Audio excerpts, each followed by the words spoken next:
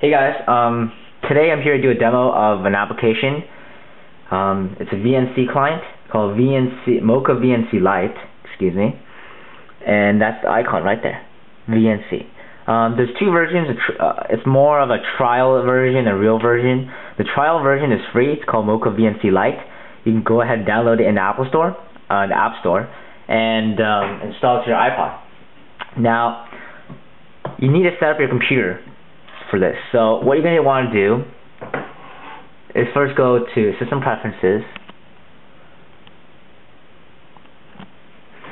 and you go to under Internet and Network. You want to go to Sharing, and second from the top, it says Screen Sharing.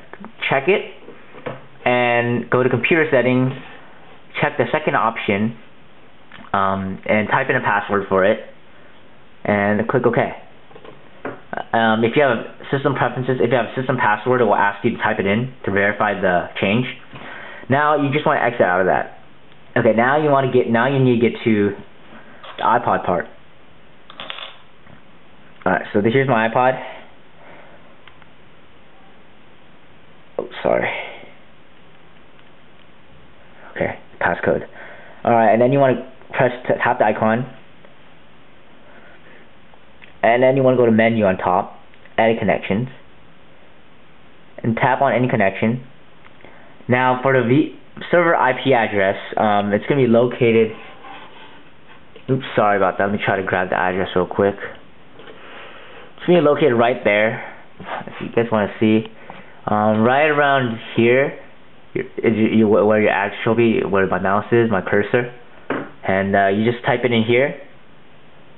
And then you type in your password that you made, and if you're using a Mac, turn Mac OS X server on, turn it on, and then when you're done, tap connect, and it should connect. Alright, and then, yeah, since I have two displays, it's going to take a while, but we'll get there. Alright, yeah, see, it's loading. Now,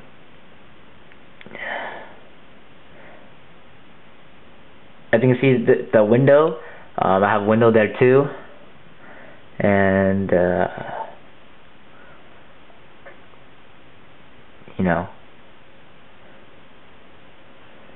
yeah, so basically what it does is that you can basically control your computer here. If you have multiple screens, it can be a little bit choppy when you're first loading it because you need cache. And iPod Touch doesn't have a big cache, so it's going to be really slow. But it's dealable. I mean, just use one monitor or something. I don't know. As you can see, that's that file right there. I have a file right there too. Right? Yeah. Alright. So you get the idea. It's a free application. You can pay for the paid version, which I think is $6. Under $10, I believe. And then you can also input stuff using the keyboard, and you have Control and Apple key. And just tap on the keyboard again to get rid of it. There's a mouse. You could use the mouse or not use the mouse. Yeah. And then if you can also, if you want to disconnect or refresh, just click refresh, but it will take a long time. It will clear the cache and reload everything.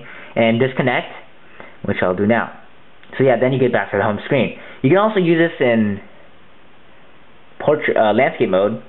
Same thing, you know, same controls, but the keyboard will be a little bit wider and such. So yeah, thanks for watching this video. Hope you guys like it, and yeah, thanks for watching. Please comment, rate, subscribe to my channel and all, and yeah, so have a good weekend, guys.